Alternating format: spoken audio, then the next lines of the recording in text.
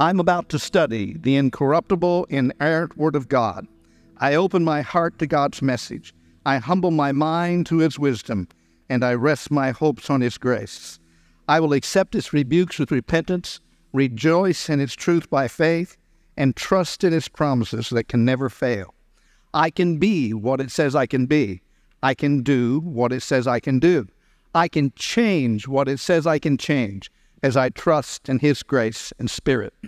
I covenant with God that I'm ready to learn, I'm ready to grow, and I'm ready to change as I hide His Word in my heart and honor Jesus Christ as the Lord of my life.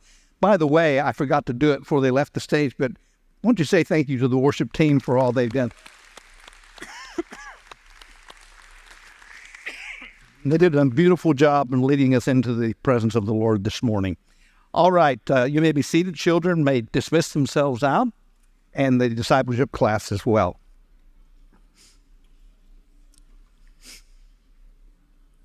Last week, we began a two-part message called Kingdom Math, and we're in part 2 this morning. And last week, as you will remember, in fact, as the picture of our message would remind you, we were talking about the feeding of the 5,000 and how Jesus taught the disciples to do kingdom math. In other words, to plug God into the equation of life. Because when you plug God into the equation of your life, everything changes. Because God is infinite, His power, His wisdom, His love, His mercy, His grace has no limits, and He has offered that to us. This morning we're going to continue with the theme of kingdom math, but we're going to go back into the Old Testament, and if you do have your Bible with you, either on your phone or on your tablet, or if you're old-fashioned like me, I still bring my Bible. It's sitting right there, but I use my iPad mostly. But nonetheless, if you got it, you may want to turn to Exodus chapter 3 and 4 and just kind of keep that open and look at that, because we're going to be, though I won't read to that passage this morning, we're going to be talking a lot about that passage, and I'll put up a lot of scripture verses from that passage. And so the title of the message this morning is Kingdom Math Part 2, and the subtitle would be, What is in Your Hand? What is in your hand? Remember that Jesus made them before He fed the nearly 25,000 people. Remember, they only counted the guys, so there was probably about 20 to 25,000 people there. That before He made them, He fed those people, He made them go and look and see what they had. What do you have on hand? They said, we don't know. He said, go and see. And then you remember how the story unfolds. So this morning we're going to see that God once again is going to teach this principle about what is in your hand. Moses lived 120 years before he died outside the Promised Land, before Joshua led the children of Israel into the Promised Land. D.L. Moody made an interesting observation about the life of Moses. And I've quoted this before, but I think it's a very good observation. He said, Moses spent 40 years thinking he was somebody. Then he spent 40 years on the backside of the desert realizing he was nobody. Finally, he spent the last 40 years of his life learning what God can do with a nobody. Now that's pretty good insight. And so, once again, Moody kind of rings the bell there. In Exodus chapters 3 and 4, there is written there for us one of the most amazing interchanges between God and a man in all the history of the world. It's just stunning if you pay attention to it. In fact, if you don't read the Bible awake, you may not be as amazed as you should be. You should just be shocked at chapters 3 and 4 of Exodus and the interchange that happens between God and Moses. Now, you remember that Moses is tending sheep. He's been doing that for 40 years after he's run from Pharaoh and failed as a rescuer of Israel. And you remember that he sees on the mountainside a bush burning, and it just keeps burning and burning and burning, and it's never consumed. And Moses says, this is an unusual sight. I need to go see this. So he climbs the mountain up to a certain point, wherever that bush was, and as he gets near to it, suddenly he finds himself in the presence of God. God speaks from this bush. He's used this bush to get Moses' attention.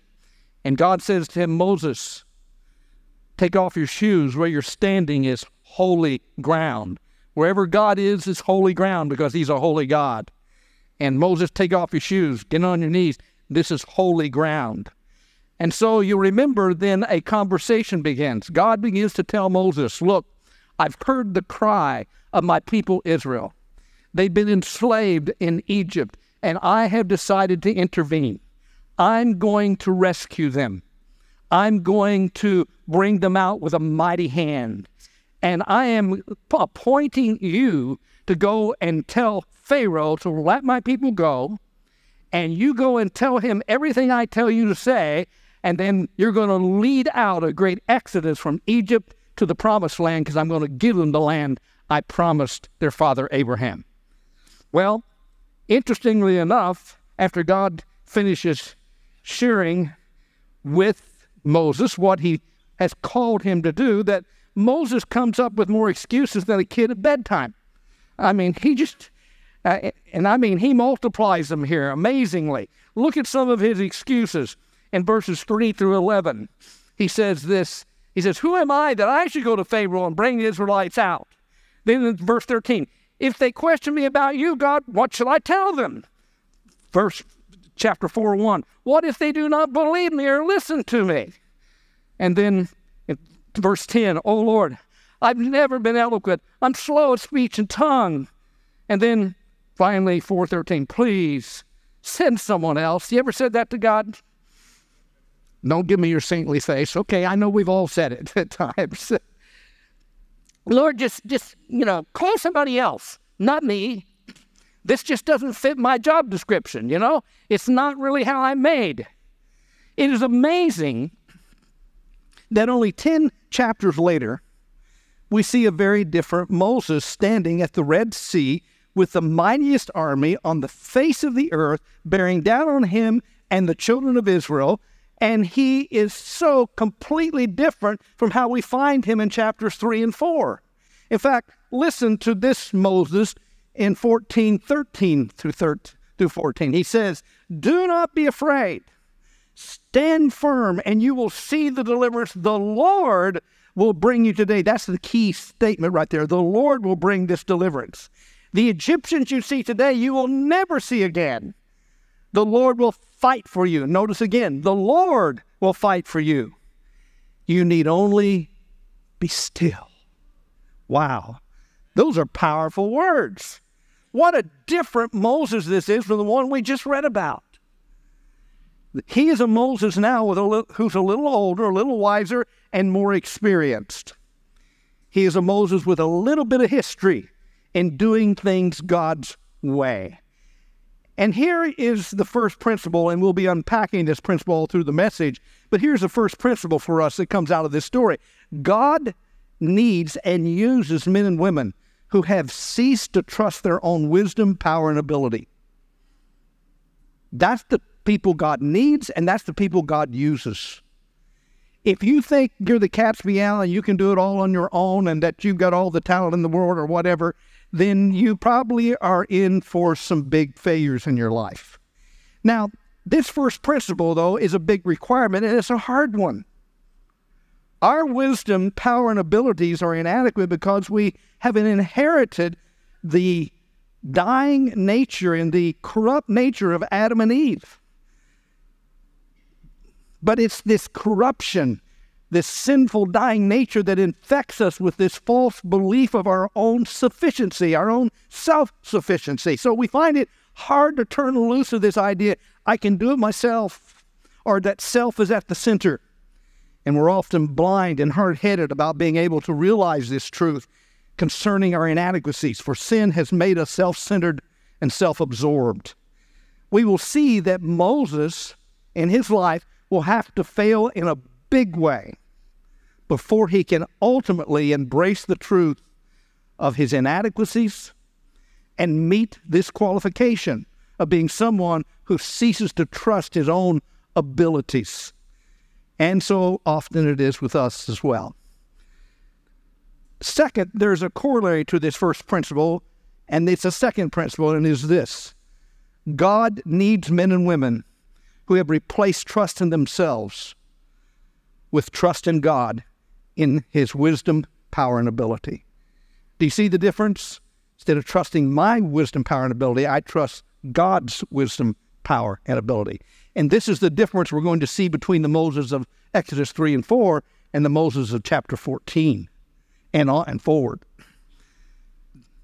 But it is not, as we're going to see where we are now, Moses has not yet become that person that we will see in Exodus 14. In Exodus 3 and 4, there seems to be a great distance between these two. There's a lot of character difference. And Moses had to learn the hard way another very important principle. And that principle is this: nothing will keep you from winning in life like confining your resources to your own abilities. If you are confining everything to your own abilities, you may accomplish some good things. You may accomplish things that the world thinks is great, but you will accomplish basically nothing of value and nothing of real significance unless you have God on board, unless you are working with him and allowing him to work through you. So we need to realize that we limit ourselves to small potatoes, and we're trying to just do it on our own. Self cannot do the great things God is calling us to do. He's calling us to kingdom.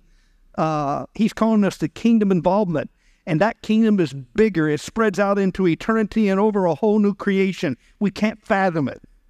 And this fact, the fact that God is calling us to do things that we can't do on our own, has high-centered many in fear and keeps them from ever getting started in attempting to do the things that God has called us to do.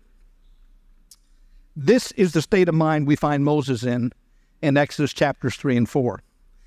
God is calling, but Moses is basically doing this. He's trying to plug his ears.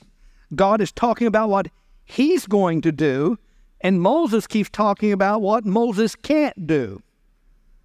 They're kind of talking past each other. Moses is trapped inside of an inadequate paradigm of how to live. Now you say, paradigm. Well, paradigm is kind of a way of seeing life. It's kind of a worldview sometimes. It's a way of looking at things. Paradigms are very valuable. They help us to focus in on things, but they can also be very limiting when our paradigm is too small or it's focused in the wrong place. So, for example, the scientific paradigm is very valuable for doing science.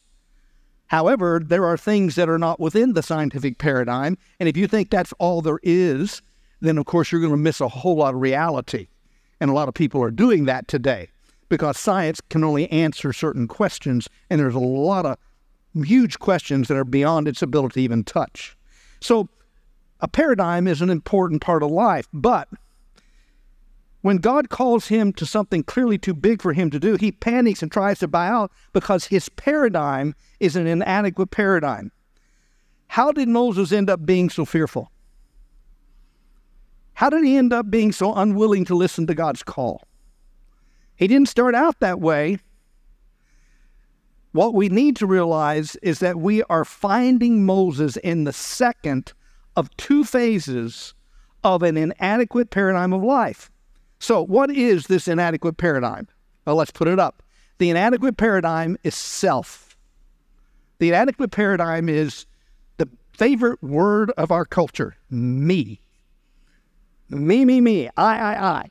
It's all about me. It's all about what I can do. I can do anything I can dream. I can do anything I can conceive. It's me. The issue in this inadequate paradigm is misplaced faith. And it results in failure. So there are two phases to this inadequate paradigm, and we find Moses early on in the first of these phases, and we find how he responds in this inadequate paradigm concerning himself. First of all, it's what we call the inexperienced response. The inexperienced response. First, he overestimates himself. We do that too sometimes. We overestimate ourselves. Moses in Exodus chapter 2, and I'm not going to tell the whole story, but you'll remember he ends up being raised in Pharaoh's household. He's given the best education in all of Egypt. He's a prince of Egypt, But he makes an incredible decision. He decides that he's going to reject being a son of Pharaoh or an heir to Pharaoh in any sense, and he's going to identify with his people, the people of Israel who are enslaved, but he knows carry the promise of the Messiah that will change the world. In fact, Hebrews tells us that Moses gave up the pleasures of sin for a season because he wanted instead to embrace the promise of Messiah. It says Christ in most of your Bibles, but Moses would have known that as Messiah. Messiah. Of course, they mean the same thing, but nonetheless, that was the term that had been close to him. And so, for the sake of this seed of Abraham that was going to change everything and redeem the world, Moses said, I'm turning my back on Egypt, and I'm going to identify with my people. Now, that's noble, and that is incredible. However, he immediately elected himself as the designated deliverer. He just did a little calculation. He said, well, number one, God got me into Pharaoh's house. He got me the best education in Egypt. He got me, he set me up with power and authority and ability. I guess God intends for me to be the deliverer. So I got a plan. I'll go out and start trying to get the Israelites to listen to me, and we'll see if we can't get something taken care of here. Well, you remember the story. He sees an Egyptian slave master beating an Israelite, and he intervenes and ultimately ends up killing the slave master. He needs to cover it up, so he hides the man's body in the sand and goes back to the palace. The next day he comes out among the Israelites. He sees two Israelites fighting with each other, and he intervenes, says, hey, you two, don't you understand? You're part of the same family. You shouldn't be fighting with each other. And the man that was in the wrong, wanting to justify himself, of course, said, well, who do you think you are? Who made you ruler over us? Are you going to kill me like you did that Egyptian yesterday? And suddenly, Moses realized that his murder has become broadcast. It's known. It's going to reach Pharaoh's ears. His face is going to be on wanted posters all over Egypt, and he runs for his life. And so he ends up going to Midian and ends up not leading the children of Israel out of bondage. He's 40 years of age when this happens. Instead, for 40 years, he leads nothing but sheep. So he's exiled from his own people. When we try to do things on our own, we often will fail. And sometimes we don't realize how bad we're doing. It's really bad when you don't know how bad you're doing. When you think you're doing better than you really are. In fact, it reminds me of a funny story. Hank and Jed were a couple of country boys, and they read in the local paper that a wildlife firm was giving $100 for every wolf that was captured and delivered alive to them for study. They decided this was a great opportunity to make some money. So they were good hunters and good trappers, and so they just loaded up their camping gear and they went off into the mountains looking for wolves. On the second night, about 2 o'clock in the morning, Hank wakes up and he hears a lot of snarling and everything going on outside the tent. So he opens the tent flap and he looks out and he realizes they're surrounded by a wolf pack of about 50 snarling wolves all around their tent. And he closes the tent flap and goes, Jed, wake up. We're rich.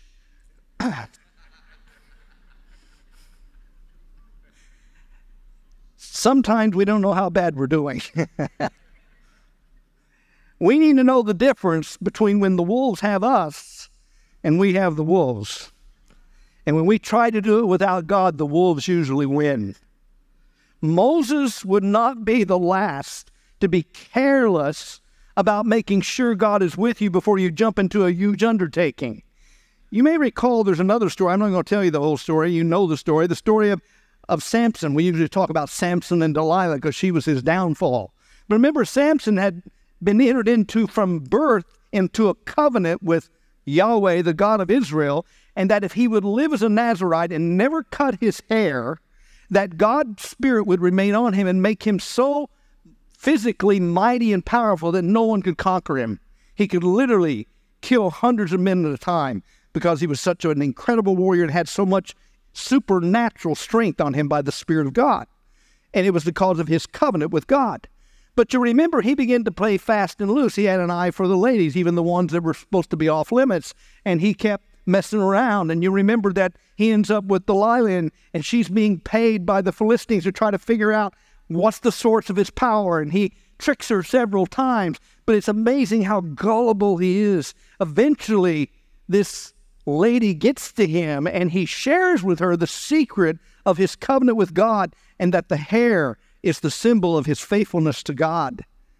And so she gets him to go to sleep with his head in her lap, and then she calls in a barber, and he shaves his head. And remember, all of his hair is gone. And then here's what she says. The event unfolds like this. She said, "Samson, the Philistines are upon you." He awoke from his sleep and thought, "I'll go out as before and shake myself free." But he did not know that the Lord had left him. Those are tragic words. He ended up with his eyes blinded out.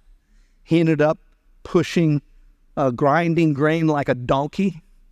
He ended up being a blind slave because he did not know the Spirit of the Lord had left him, because he was unfaithful to his God and to his covenant. And you know, when we try to do things on our own without being faithful to God, we're going to end up in trouble. Samson had faith, but with an inadequate foundation. His faith was in himself and his own abilities, not in God. Next comes phase 2 of the inadequate paradigm. We move from the inexperienced response, which we see in Moses, where he overestimated himself, to the intimidated response. We often go to the other extreme. We start saying things like, "I can't do anything, I quit." Now, this is wounded faith and wounded pride. The problem here is still a focus on self, dependence on self. This is the opposite response to the same problem. I'm still looking at me, saying I'm the source, and then I decide, well, I've learned my lesson, I can't do anything. So Moses got to this point, and this is where we find him in Exodus 3 and 4. He has learned half of his lesson, but he mistakes it for the whole lesson. And God comes to make it clear to him, no, you've only got half the lesson, but Moses won't turn loose of it. He thinks it's the whole thing. He's learned of his weakness and inadequacy in his independence, but he has not yet become aware of the strength and the adequacy he can have when he learns to depend upon God. He doesn't understand that yet. So let's look at how Moses responds and how God is trying to deal with him. Moses basically says, "I'm inferior." But Moses said to God, "Who am I that I should go to Pharaoh and bring the Israelites out? I'm a nobody. Why would you send me?" Now that's a little ironic, because Moses had been a prince of Israel. Of course, in one sense, he was also a wanted man. But he was someone who had been significant. But nonetheless, he's taking this role. He says, "I'm a nobody now. I've done nothing but lead sheep for 40 years. Why would anybody listen to me? I'm inferior." And he's looking at things merely as humans do. Moses looked at past failures and learned the wrong lesson. He basically says, "No way, I don't do good with Pharaohs anymore. I tried that, didn't work." So the application for us might be, how about you and me? Learn any wrong lessons from past failures? Come to any generalizations in your mind and heart? Like, you can't trust anyone, or you can't trust men, or you can't trust women, or God never blesses me, he only blesses other people. I can't start a new business, I'd never succeed at anything. I will never get married again because I know it only leads to pain. I will never marry, period, because fill in the blank. I don't have time to answer God's call. I don't know how. It makes me too uncomfortable. I could never remember all the scriptures I would need to share the gospel with someone. I would be too scared. I can't minister or lead because I'm not qualified, etc., etc., etc. And often there's this sense of, I can't do it, inadequacy. In a sense, behind all the excuses Moses comes up with is a loud internal voice declaring, my past invalidates me. I failed, so I'm not qualified. Anybody ever fail? Everybody's head should be shaking. Yes, not this way, this way. Because if you're shaking it this way, come see me. I've got some help for you, okay? We've all failed. But aren't you glad for the mercy and the grace of God? And aren't you glad that he can make us overcomers by his Spirit? So Moses is saying, my past invalidates me. So I have a question for you. Ever hear those internal voices? Do they ever tell you that you'll never be able to do anything because of what happened in your past? You failed. You were so sinful. God will never use you. On and on and on and on it goes. Well, you need to understand that's just not your self-talk. That's the enemy whispering in your ear. Next, Moses comes up with the rest of his list of excuses. I don't have any credentials. Moses said to God, suppose I go to the Israelites and say to them, the God of your fathers has sent me to you. And they ask me, what is his name? Then how shall I tell them? In other words, they're not going to listen to me. I don't have any credentials. I don't have any letters of recommendation from anybody. Why would they listen to anything I tell them? And then he comes up with, I don't have any power. Moses answered, what if they do not believe me or listen to me? The Lord did not appear to you. I don't have any power to change their mind. I can't convince them. And then when God answers these, he finally comes up, I can't speak. Moses said to the Lord, oh Lord, I've never been eloquent, neither in the past nor since you have spoken to your servant. I am slow of speech and tongue. Isn't that interesting? Because some of the most profound things that have ever been said to a crowd of people in the world was said by Moses ultimately, because God would teach him how to speak. But it would start out that he would have to have a crutch. Of course, he finally just gets serious with God, honest with God, and says, I'm really scared. I'm really scared. But Moses said, oh, Lord, just please send someone else to do it. You ever said that to God? God, I can't do that. Those 5-year-olds in that class, they scare me to death. I can't teach that class. I wouldn't know what to do. I mean, I can't share the gospel with my neighbor. I'd be too afraid. I wouldn't know what to say. This interchange has been repeated time and again between God and his children. So many of us have said these things to God in one form or another. God, I can't. The big problem is the word I. In fact, I will say to you as a pastor for decades that, and having trained pastors for many years and talking with them, that this conversation goes on between pastors and some of their laymen. Many laymen are quick to step up and become a part of the kingdom and solutions and ministry that the church is trying to carry on. Others are like, no, I can't, because they have their eyes on themselves. Moses has moved from the inexperienced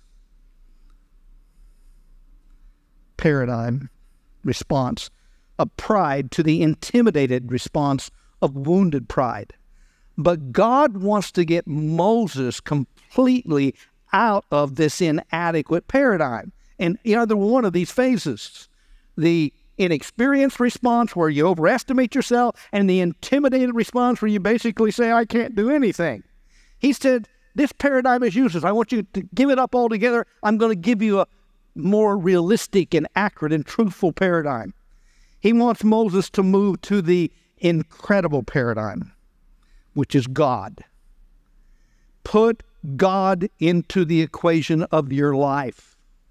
The issue is a magnificent fact, and that fact will result in miracles.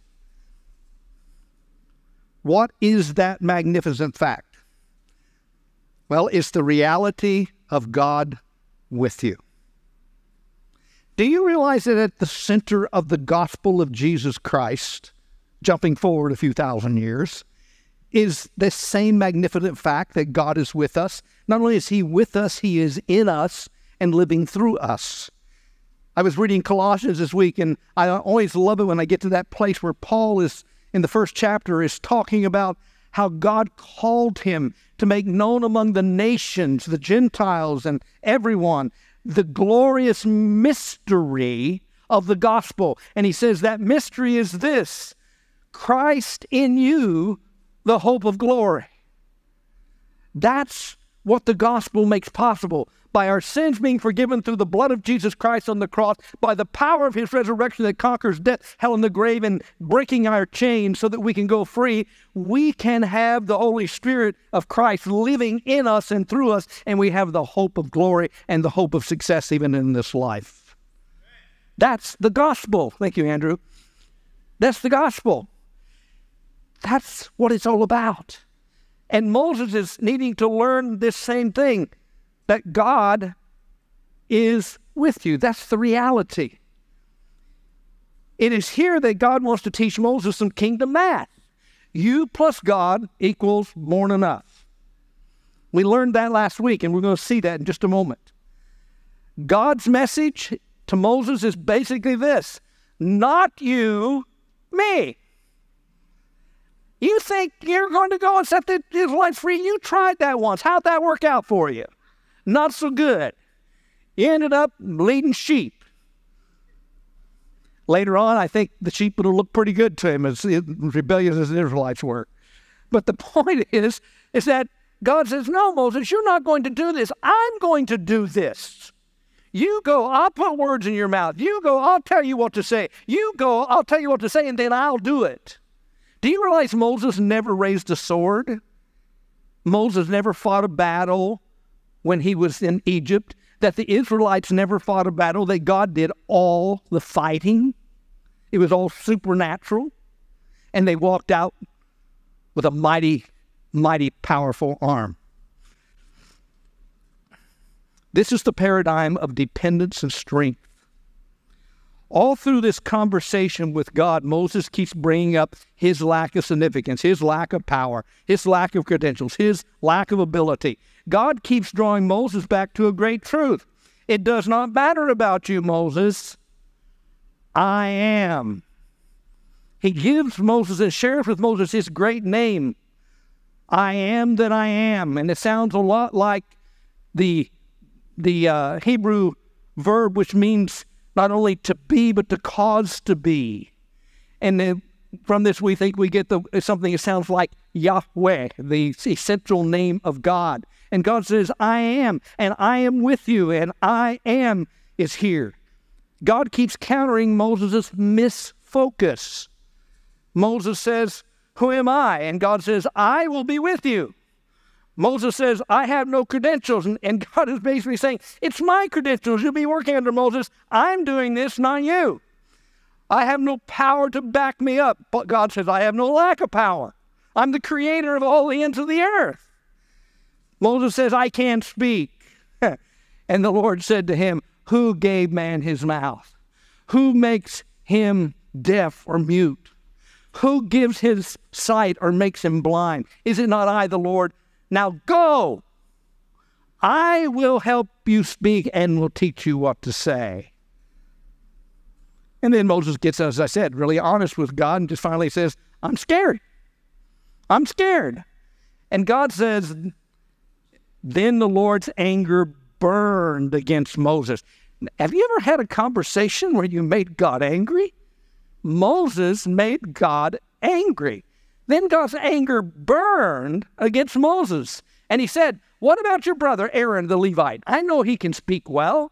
He is already on his way to meet you, and his heart will be glad when he sees you.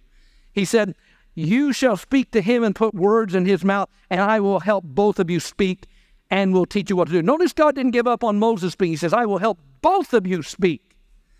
But he's given Moses a crutch right now. I will speak to the people for you. He will speak to the people for you, and it will be as if he were your mouth and as if you were God to him. This is an amazing passage where God sets up a chain of authority between Moses and Aaron. Now, how did Moses know that God's anger burned against him? We really don't know. We're not told. But we're told that it happened. Now, remember, he's at a burning bush. I could imagine that maybe suddenly God is so angry with Moses that the bush flames up twice as high and the flames come out twice as far, and Moses has to back up. Like God is saying, I'm angry with you, Moses. You need to start listening instead of making excuses. God is driving home the point to Moses. Not you, me. Not you, me. Get your eyes on me, Moses. Oh, how we need to see this point. Much of God's work goes undone because those God is calling are excusing themselves for all kinds of reasons which have to do with their focus on themselves. We have too much of self in the way, too much of me in the way. We focus on ourselves, and we're either stuck in the inexperienced paradigm or the inadequate paradigm, and the intimidated paradigm. We're just stuck on ourselves. And here's a principle. Until we get our eyes off ourselves and on God, we will never be able to do the work of God. You can't do the work of God by human strength. You can't do the work of God by human ingenuity and creativity, no matter how gifted you may be, or how smart you may be, or how intelligent you may be. It will not work because God is calling you to something supernatural, and you can't accomplish it with natural means. We've got to get our eyes off ourselves and get them on God. In a sense, the burning bush was a great big stop sign in Moses' life. Do you realize that? He was headed for continued mediocrity, and the world would never have heard of him, and his life would have been a totally unknown reality. We would never have heard of Moses. But instead, God took Moses and at this stop sign redirected his life and changed the world forever. He became one of the greatest men in the history of the world. God put a flaming halt in Moses' path and said, in effect, stop. I have a new direction for your life. Moses wasn't interested, but God kept insisting. And I guess this raises a question for you and me. How have you, or how are you now responding to God's call to redirect your life? God may be calling you at this very moment to redirect your life, saying, you need to get your eyes more off yourself and more on me. You need to believe I can do through you what you never believed I could do through you. This may be a burning bush moment. You see, the key is to get us to take a step of faith and get started so God can manifest himself. And that will start changing us into men and women who expect God to show up when we are doing his work, and that becomes a life of miracles. I hear people constantly complaining, we don't see enough miracles. We don't see enough of God doing stuff. Well, I got news for you. Until we get out there and risk something for God, there's no reason for him to show up. You don't need a miracle when you're just sitting on your couch. We have to, by faith, step out. And people who step out and risk things for God because God has called them to be involved in the work of the kingdom, they're going to see a life where God moves, and they're going to see supernatural things. They're going to see lives change. They're going to see bodies healed. They're going to see families put back together. They're going to see miracles. So, getting Moses started was the key. Now, how did God do that? Well, first, God promised his presence. will be with him. God said, I will be with you. I will be with you. Reminds me of the story of Pastor Sam Roberts. Pastor Sam lived in Oklahoma City, pastoring in Oklahoma City, and he had a brother who was an NFL football player. His brother was 6'7", 260 pounds at 5% body fat. That's a linebacker, brothers and sisters, and you don't want to get hit by him. That's a bowling ball in a body. But nonetheless, he said that he and his brother decided to go to a movie together. He said they were close. Now, Sam says, I'm not big like my brother. He says, I'm tall, but I'm the skinny basketball player type. But my brother, he said, he's this massive muscular Hulk. He said, we got there at the movie late, and we'd gotten our popcorn and our drinks, and they said we were kind of trying to hold them, and we're trying to scoot in between some people, and said, my brother's thighs are so big, they're like, big logs, said he could hardly get through, and said he bumped a guy in front of us, and said the guy really seemed to get really irritated, and said, when we sat down, my brother sat directly behind him, so the guy couldn't see him. But I said, I was sitting here, and said he kept turning and glaring at me. And he kept, and grunting and like, I can't believe you guys are, He said, just kept glaring. And said he wouldn't quit. Said he seemed to be trying to impress his girlfriend.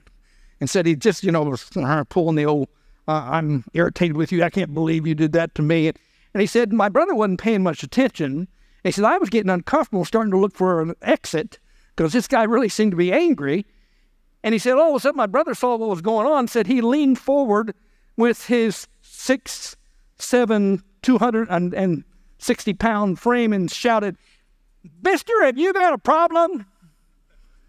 He said the guy shrunk like a wilted violet and he said, I think I heard water trickling on the floor and he hadn't spilled his Coke. But Pastor Sammy said, suddenly I just squared my shoulder and sat back in my seat and quit being worried. He said, because I remembered who I was with.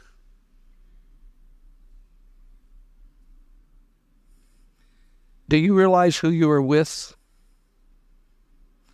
God says to each of us, I will be with you.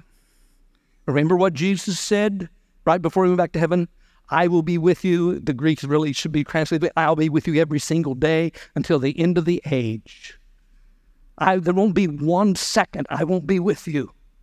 I will not abandon you. I will never leave you. Do we realize who we're with? For the Christian who walks with God, here are some important principles of the incredible paradigm. And that incredible paradigm, of course, is God. God with us. First, it doesn't matter where you are if you know who you're with. You see, I'm in a dangerous place. Doesn't matter. You might have a guy angry and snarling at you, but if you know you're with the 260-pound linebacker, you're not going to be worried. Well, no matter where you walk in this world, no matter where God sends you, you're with him. And he's bigger than what's the matter. Always. Always. Do you remember who you're with? It doesn't matter about your past either, because God has chosen to be with you now. You see, I don't know. I failed so bad in the past. I was so sinful, and I don't know. Yeah. Stop that. God forgave you. Do you believe in the power of the cross or not? Do you believe the blood of Jesus is adequate or not? Do you believe that Jesus is a Savior or not? Sometimes we blaspheme God with our poor mouthing. It doesn't matter about your past, because God has chosen to be with you now. You see, Moses is trying to quit life. He's basically saying, let me coast in, Lord. I don't want to get back in the game and risk anything. I'm 80 years old and my rocking chair fits me just fine. And if you want to, tag on to that and sign your name, maybe you're not 80 years old yet, but your rocking chair fits you fine. God's answer, in a sense, contains a principle for all of his servants. That principle could be stated like this: if you're not dead, you're not done. If you're not dead, you're not done. So to get Moses started, God is going to teach him that when he has God, he needs nothing but what he already has. The key to getting going and then allowing God to show up at every situation you face is to just get started with what you have. But if you don't do that, God can't show up until you go and face the situations. You must move in faith. So get going. And I know this is a little axiomatic and self-evident, but the point is that you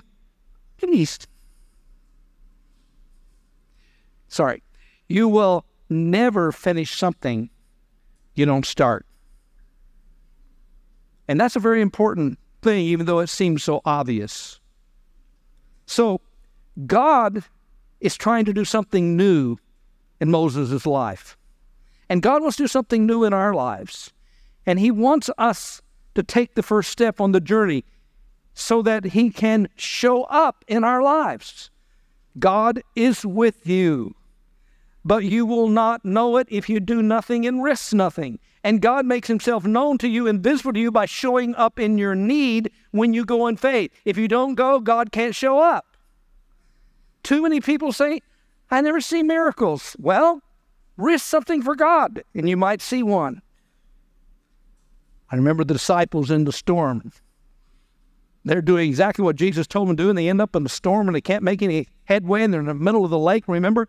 And they're soaked to the core and miserable, and suddenly something begins to happen. Jesus comes walking to them on the water. And you remember the story, and even Peter gets in on it a little bit, but when they get back in the boat, he calms the storm. But here's one of the most important moments in the disciples' whole life. They had been walking with Jesus for several months. They knew he was a great prophet. They knew he might be the Messiah, but they didn't understand that Messiah was God in the flesh, the creator of the universe who could control the whole creation. And suddenly Jesus puts them in a storm. They're probably complaining about it, but then Jesus shows up walking on the water and then gets in the boat and tells the storm to quit, and it quits, and suddenly their eyes are opened. And they realize, guys, we've been walking around with the creator of the universe all these months. We've been walking around with God himself in human form. And it says they fell on their knees and worshiped him. That storm was one of the greatest moments in their life because it opened their eyes to see reality like they'd never seen it before. Suddenly they realized who they were really with and who was really with them. The second thing, and we'll be closing, kind of moving toward the close with this, is God asked Moses, what is that in your hand? What is that in your hand? You know how the story goes. Staff, shepherd's staff to serpent. Grab the serpent, turns back to shepherd's staff. I'm going to go through the whole story. But last week, part one of this sermon on Kingdom Math, we saw that before Jesus would feed this massive crowd, he said to the disciples, you do it. And they said, we don't have anything. He said, well, go see what you got. They said, we don't know what you got. He said, well, go see what you got. Well, you remember Andrew finally found a little boy's lunch, 2 fish and 5 loaves. And he said, this is what we got, but what's this among so many? It's so inadequate. And Jesus said, yeah, that's right, but give it to me. And then he taught them kingdom math as he multiplied it, fed the massive crowd, nearly 20 to 25,000 people, and then said, go out and take your baskets and fill them up with the leftovers. Not only was it enough, it was more than enough because they filled 12 baskets full. God is never, never too challenged. And so Jesus taught them some kingdom math. And that kingdom math is your resource plus God, more than enough. More than enough. In other words, whatever you have in your hand, give it to God and he will make it more than enough. This is what God is teaching Moses. It is a kingdom math principle. I will use what you have is what God is saying. I will use what you have. God demands that Moses get started now with whatever he has. And what does he have? He has a shepherd's staff. before it's all done, God will use that shepherd's staff to change the history of the world. It's an old hardened wooden stick about 2 inches round, probably 6 or 7 feet long. It's used for pushing sheep around. It's used for killing snakes. It's used for as a walking stick. It's just an old hardened piece of wood. And yet, God says, what do you got in your hand? He goes, this shepherd staff, this stick, that's all I got. And then God begins to show him what he can do with that. Let me say something. Today, if you could prove you actually had found and had in your possession the very same staff that Moses used to strike the Nile River and turn it to blood, the very same staff that he held over the Red Sea and parted it, the very same staff that he struck a rock with and water came out of it in the desert. If you could prove that you had the authentic thing, how much would that be worth? You could get billions for it.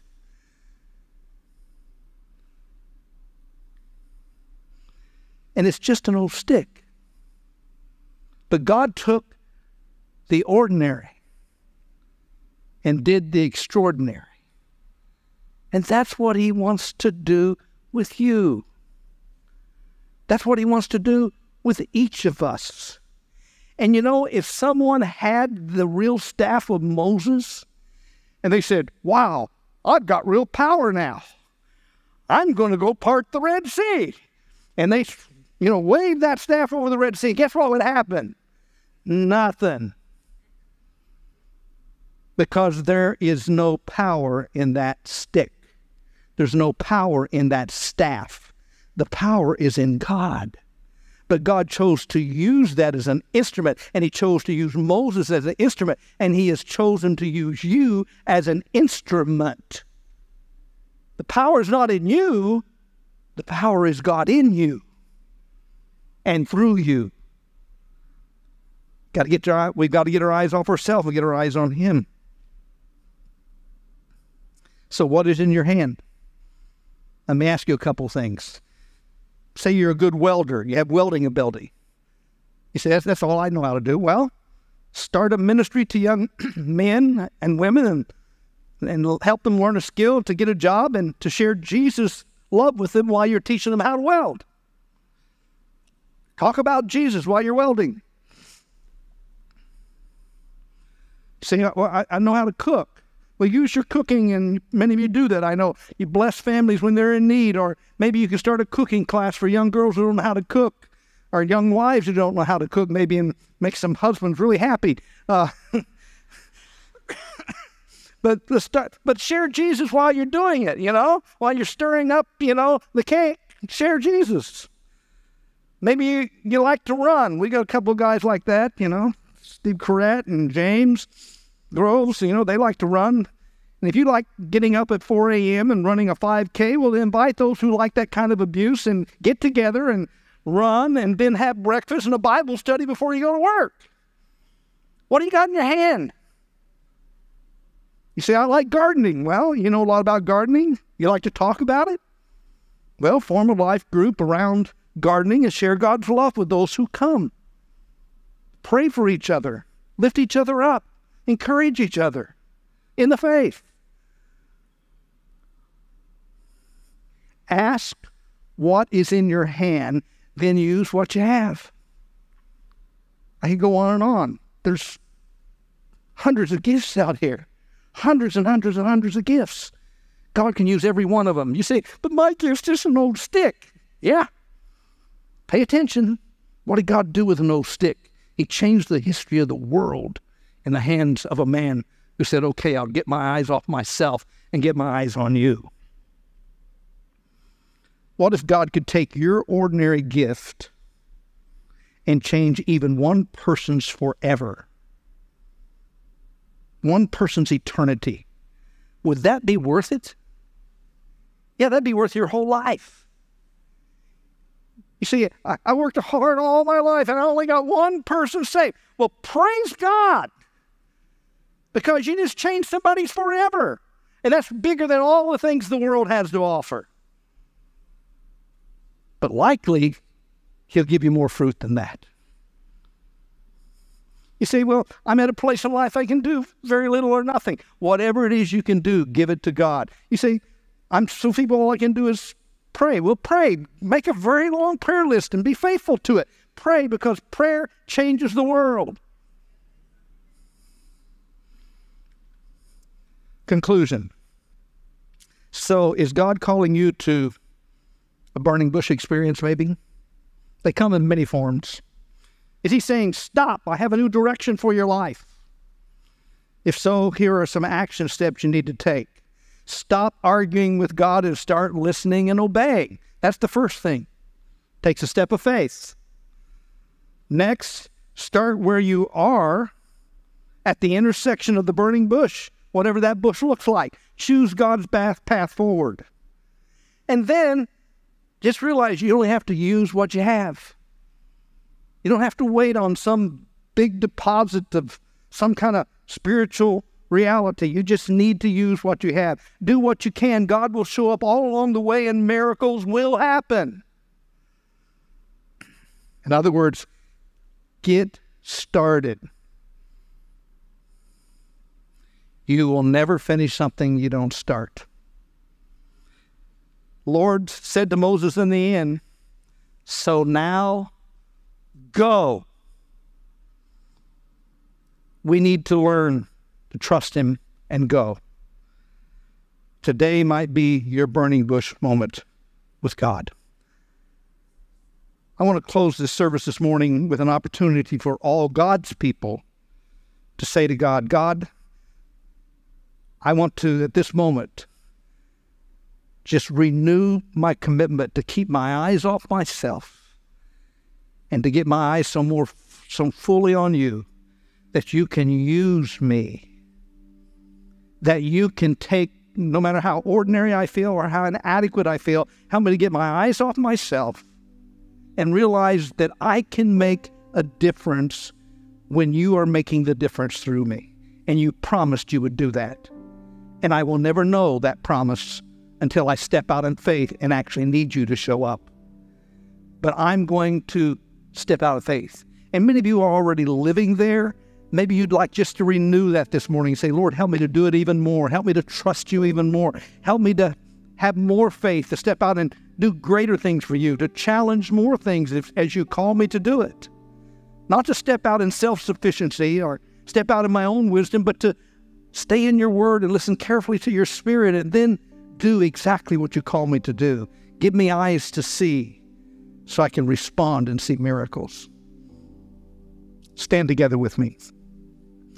If you'd like to be part of this closing prayer as we ask God to help us do that, I'm going to give you an opportunity just to come forward. Let's just come and say, God, would you take what I have, whatever it is, no matter how small, no matter maybe how great it is, I don't know, in men's eyes, in women's eyes, just give it to God and say, God, I'm yours.